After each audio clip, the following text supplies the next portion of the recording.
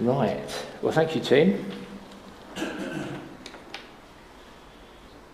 Now I'm going to, if Pete doesn't mind, I'm just going to borrow a whiteboard. Look at this. As if by magic. I'm taking this from Jamie. Right. Now, it's been great, hasn't it, this morning, just to be part of a family. Don't you think those prayers? Thank you, Malcolm, for bringing us. And we use the terminology, don't we? We use the term brother and sister, and family and child. We sung about the children of God. Am I actually coming through? On the. Is it ring? Anyway, I'll let you get on. These are terms which trip off our tongue, don't they, as Christians? And today and for the next 4 weeks, we want to talk about family, and us particularly as a church family. And I wanted to start just by setting the background and to give us a little bit of a think about family, both in the natural and in the spiritual. Okay. So, and I hesitate a little bit to do this, but I want to start with a bit of help from you guys on some aspects of the natural family. Now, I know families are very different, and nothing is quite maybe as it should be, but this is the storybook family, okay? If you follow me, so a bit of help, please. What I'm going to write down some family members on the board. So, what do we start off? Mum. Okay. Mum. And Dad. Okay. Dad and Mum. Okay. What else do we have in our family? Kids. Okay. Oh, my writing's terrible, isn't it? K1, K2, K3. 3 kids. Only if it's a big family. Right, what else do we have? Dog. Oh, wow.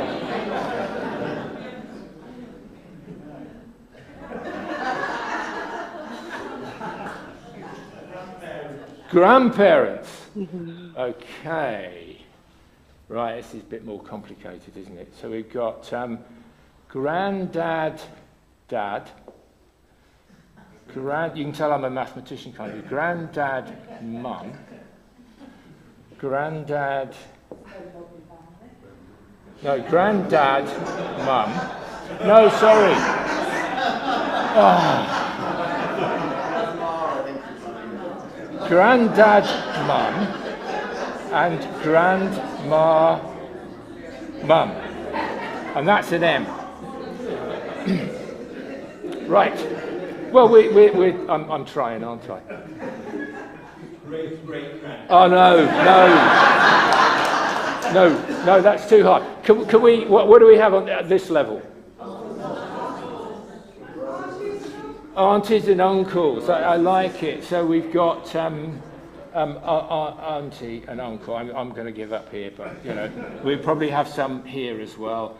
And then, what else? We would have down here numerous cousins on both sides, maybe. That'll do. There's a kind of a family, isn't it? And I'm sure in some way, however our situation may be working out at the moment, somewhere in here we fit in, depending on our age, depending on all sorts of things. Somewhere we find our place in a family.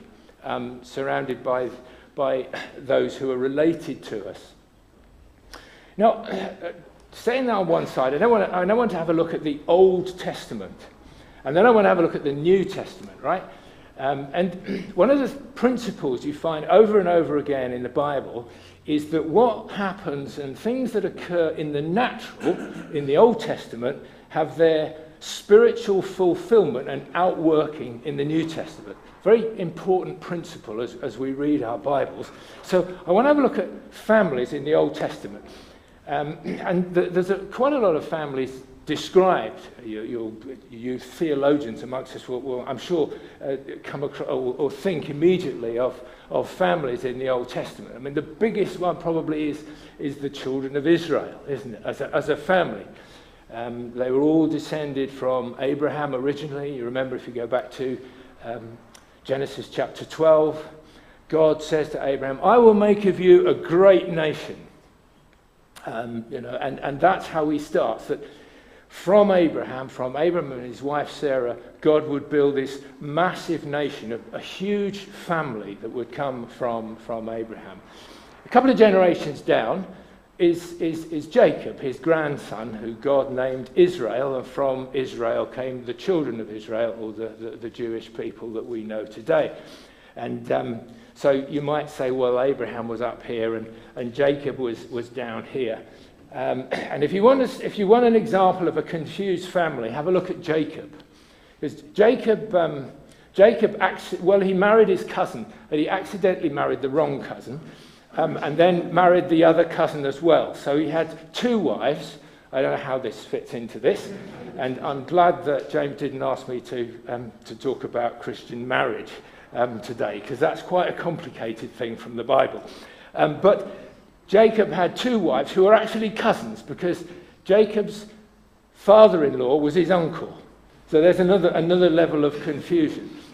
So when you start trying to draw a diagram of Jacob's life, it is confusing. And Jacob, of course, had 12 sons and at least one daughter, according to the Bible. And so there were two wives, two mums, but then there were another level of confusion. So each of his two wives had maidservants, and the mother of some of his children were, if you want a messy family, have a look at Jacob and the way their family ran. And yet, in the Old Testament, it seemed that God's way of blessing people was in large families. And there's even a psalm, Psalm 128, one of the Psalms of Ascent. Listen to this. Blessed are all who fear the Lord, who walk in obedience to him. You will eat of the fruit of your labor. Blessings and prosperity will be yours. Your wife, it says, your wife will be like a fruitful vine within your house. Your children will be like olive shoots around your table. Yes, this will be the blessing for the man who fears the Lord. So somehow in this Old Testament setting, a large family was seen as a blessing from God, which of course it is. But there's a difficulty, isn't there? Because where does that leave so many of us where it hasn't worked out?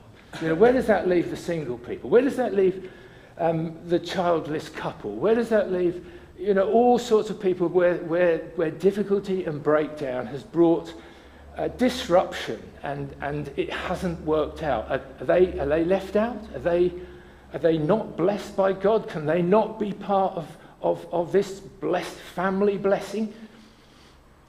That is the Old Testament, and this is why we need now to transfer that to the New Testament. Okay, now, there's a lot of people who know their New Testaments very well here. How many families are described in the New Testament? Not a lot.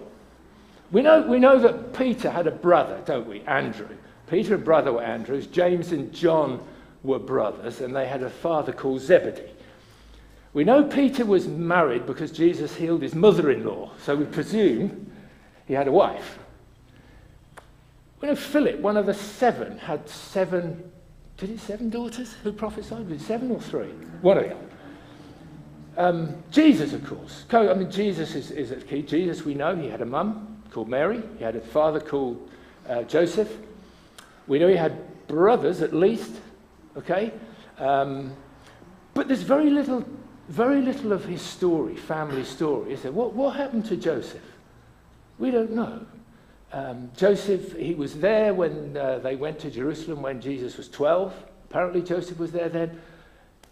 From then on, we know nothing. And you'd have thought, wouldn't you, in the natural, if this was a natural story, you'd have expected a little bit more family background if that was important.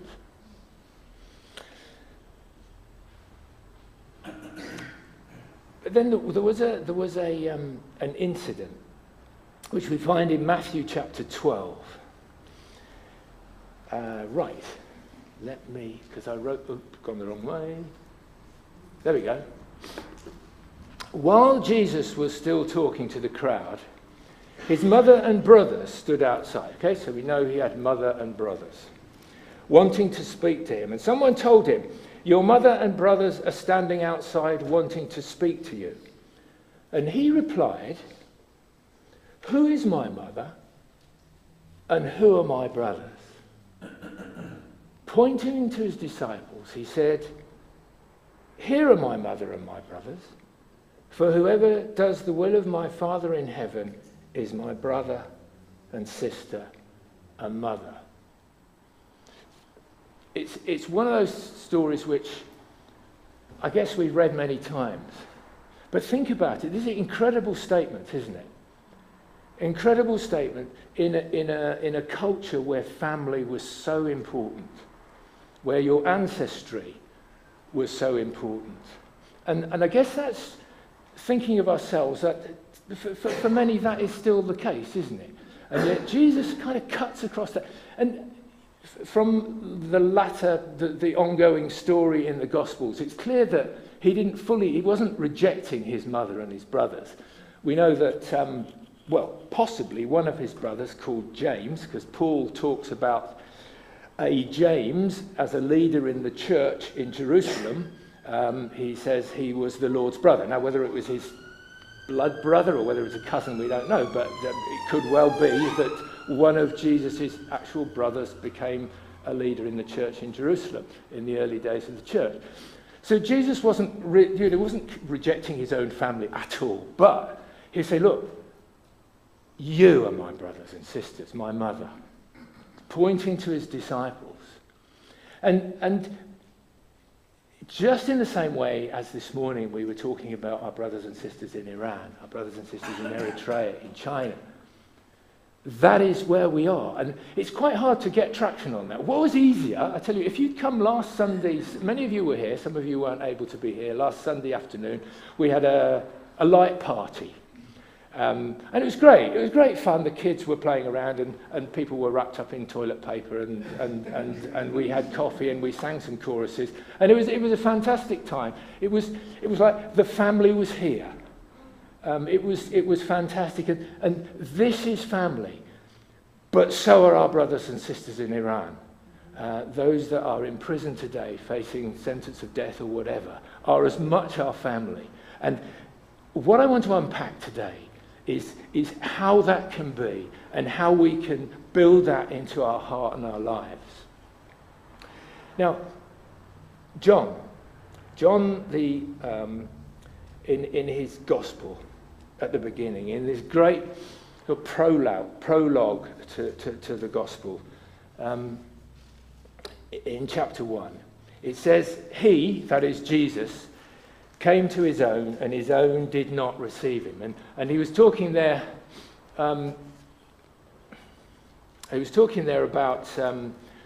About his people, the people of Israel, the Jewish people. His own did not receive him. He was in the world, and the world was made through him, and the world did not know him. But, and this is where this bit comes in, but. As many as received him, to them he gave the right or the power to become children of God. Children of God. I just wanted to, okay? Children of God. Children. This is the relationship. Children of God. To those who believe in his name, who were born not of blood, nor of the will of the flesh, nor of the will of man, but of God. Now, I just want to dwell on that a little bit, because there's some key information here that is so important. Some of the words here are not that easy to understand, but this is what I believe Jesus was saying, okay? Not of blood. You're not a child of God because of your lineage, your nationality. See, he was speaking to Jewish people. And the Jewish people believed that their place in the kingdom of God was because they were Jews, because Abraham was their father. They were in his kingdom because they were descended from Abraham. And John is saying here, no, it's not your bloodline. There was a time when I was young when people would say Britain was a Christian country. Maybe they still say it, but not as much now as they used to. And it never really was. A country can't be Christian. A country is full of people, and they may be Christians. But there was a sort of thought by some people that I'm a Christian because I'm British, or I'm a Christian because I'm in the Church of England. You know, there's this thought that in your lineage, in your nationality, there's some entry into this family of God. And John is saying, no, not of blood. What's the next one? Nor of the will of the flesh. You see, Dad and Mum get together, have a cuddle, and children are produced. Yeah, probably. Something like that. But that doesn't make children of God. That's the point. You do not get your membership of God's family because of your parents. They can train you. They can pray for you. They can, if it's all wonderful, and so often it isn't, but they can train you, they can teach you, they can read you the Bible, they can send you to Sunday school, they can bring you to church. That doesn't make you a Christian. Their children are no different to anybody else who comes in from nowhere with no background in Christianity. They're all in exactly the same place. Exactly the same place. Your Christianity does not depend on your parents. So, not of blood, not of the will of the flesh, nor the will of man. You can't train to be a Christian. You can. You can study the Bible. You can go to Bible college. You can go to Oxford University. You can become an expert theologian. That doesn't qualify you as a member of God's family. That's not how you get there. That's not how you become a member of God's family, a child of God. You can't study for it. You can't qualify for it. You can't inherit it from your parents. You can't be it because you're of a particular ethnic group or nationality. None of that. What is it then? But, he says, born of God. The last thing, but of God. As many as received him, to them he gave the right to become children of God, to those who believe in his name, who were born, miss out all the not-ofs, born of God. You see, the way you become a member of this family is to be born into it, isn't it? In the natural, you become part of a family through birth. That's how you become a member of the family. And the thing about the Christian family, the family of the church, is that you become part of it by birth, by a spiritual birth, by being born again. Jesus talks about this in when he was speaking to Nicodemus. He said, if you want to see the kingdom of God, you must be born again. It's this new start, this new beginning, this radical transformation. And you can't qualify for it. It's entirely God's work. And that's the wonder of it. That's the absolute truth. And it's the wonder of God's salvation. Is that it's his work and not ours. It doesn't depend on us. It's him. And that's my prayer for all who are here. Celia prayed, and I know for years I had a block. My parents brought me up as a Christian. They read the Bible to me. I was familiar with the stories of the Bible. God hadn't switched the light on in my heart until one particular time when I suddenly realized what he'd done for me. And that was like a turning point in my life. It took place over a period of time. It wasn't like a lightning bolt. I realized what a wonderful God he was and that I could trust him and rely on him. And that was when these things began to happen. Now, look, we've been going 20 minutes and I haven't even got to the passage. Now, okay, so we're going to move to the passage that was brought was Romans 12, verse 1 and 2. But I'm going to do a bit more of Romans 12 than just verses 1 and 2. Let's read it. I read it out to you. Therefore, that's part of it, what we got there. I urge you, brothers and sisters, in view of God's mercy, to offer your bodies as a living sacrifice, holy and pleasing to God. This is your true and proper worship. Do not conform to the pattern of this world, but be transformed by the renewing of your mind. Then you will be able to test and approve what God's will is, his good, pleasing and perfect will. That is the sentence that I put up there. Do not conform to the pattern of this world, but be transformed by the renewing of your mind. And this is this new birth thing that is so critical for us. This transformation. It's a renewal. It's a new start. And it's foundational. Now, if you know the book of Romans, Romans is a very complicated, well, quite a complicated book. And we're in chapter 12 here. And chapters 1 to 11, Paul covers a massive amount of doctrinal stuff. The first 8 chapters are all about this great salvation by faith alone. Then chapters 9 to 11, he's talking about the place of the Jewish people in the kingdom of God. And at the end of chapter 11, he sort of bursts out into this kind of song of praise of the wonder of God. I'll just read it to you. He says this: "Oh, the depth of the riches of the wisdom and knowledge of God! How unsearchable are his judgments and his paths beyond tracing! Who has known the mind of the Lord? Who has been his counselor? Who has ever given to God that God should repay them? For from him and through him and for him are all things. To him be glory forever. Amen. Therefore," he says, "I urge you." So this is... Paul has this sort of burst of God is so big. I've just explained all this doctrine which has blessed us down the years. But Paul says, God is bigger than all this stuff. God is wonderful. God is more than we can comprehend. He said, therefore, I urge you, give your lives as a living sacrifice to serve him, and so on. And it's there that we want to just spend a little bit of time. And I've written some questions and some thoughts for if you're in a house group on Tuesday, more opportunity just to let God bless you through these things and work out some of the things that he might be saying to us as a church. Therefore, he says, I urge you, brothers and sisters, note that, brothers, sisters, in view of God's mercy, to offer your bodies as a living sacrifice, holy and pleasing to God. Do not conform to this world, but be transformed. Now, Paul never leaves you guessing. So the rest of the chapter 12, he's talking about what that transformed mind should or might be like. Now, the important thing is not to think of these as a tick box. I've got to do this, I've got to do this, I've got to do this, because that's law. And if Paul was strong about anything, it was we're not in the age of law, we're in the age of grace. And whenever these sort of, you need to be like this comes up, we need to not look at ourselves, but look at God and say, Lord, make me like this.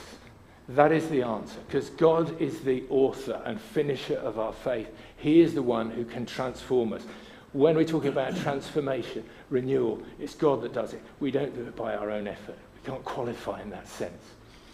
It's very, very important to remember those. So, moving on to the next verse, he says, "For by the grace given to me, I say to every one of you," okay, this is him speaking to us, verse 3, "Do not think of yourself more highly than you ought." Oh, wow.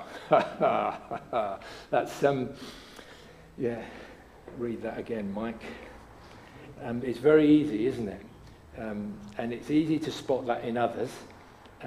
We have politicians, don't we, on the telly so often saying, I've done this, and I've done this, and I've delivered that, and not even a we. We've done this, it's I've done it. Do not think of yourself more highly than you ought, but rather think of yourself with sober judgment, in accordance with the faith that God has distributed to each of you.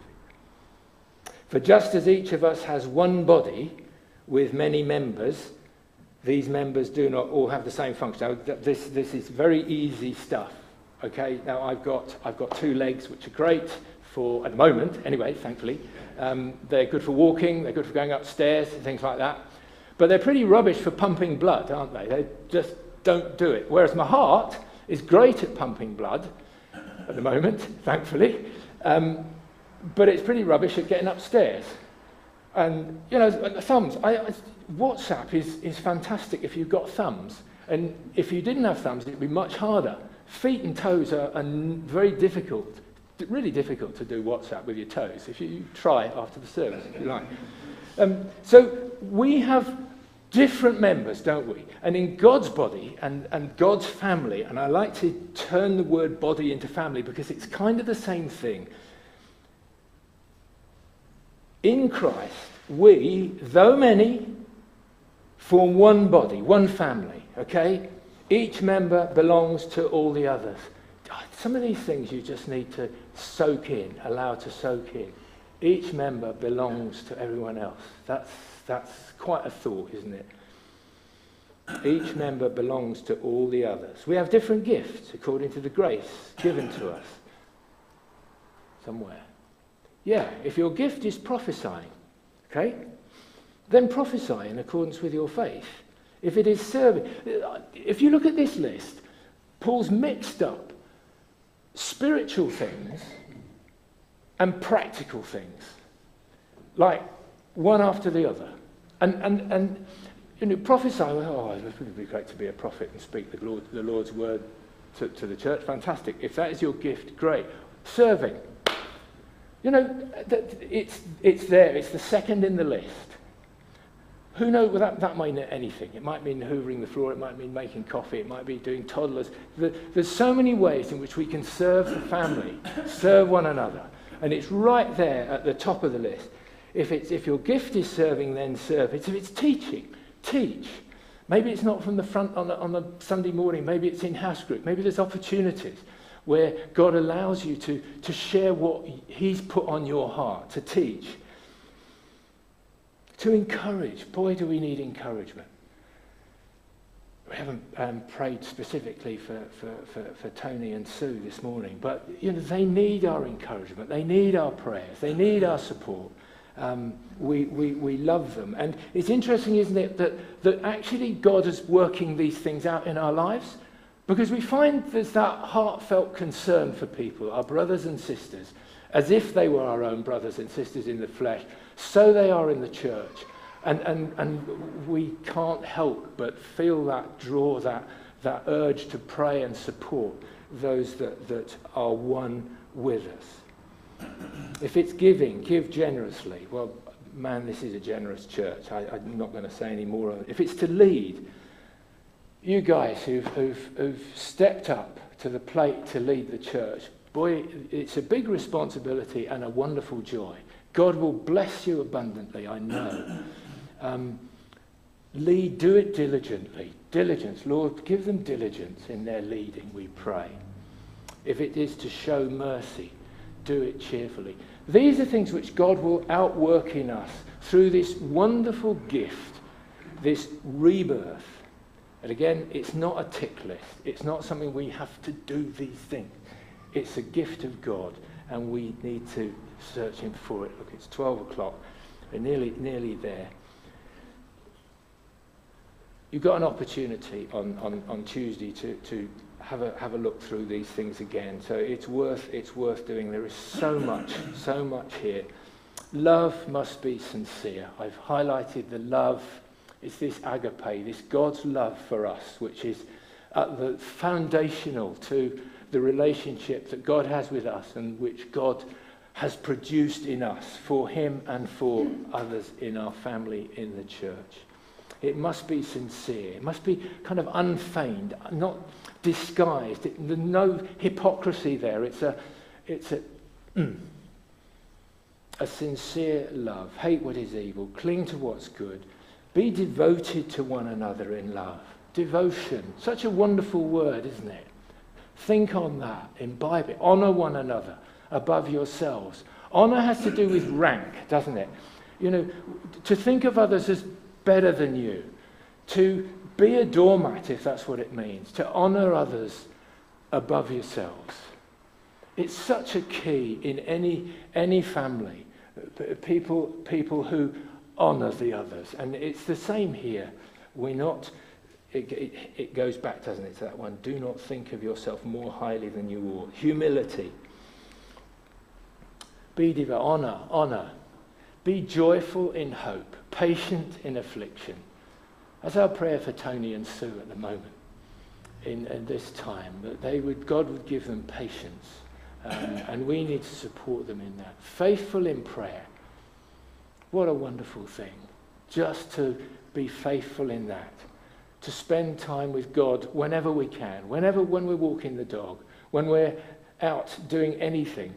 God is instant in prayer. We don't have to get down on our knees and put our hands together and close our eyes. You can talk to God at any time.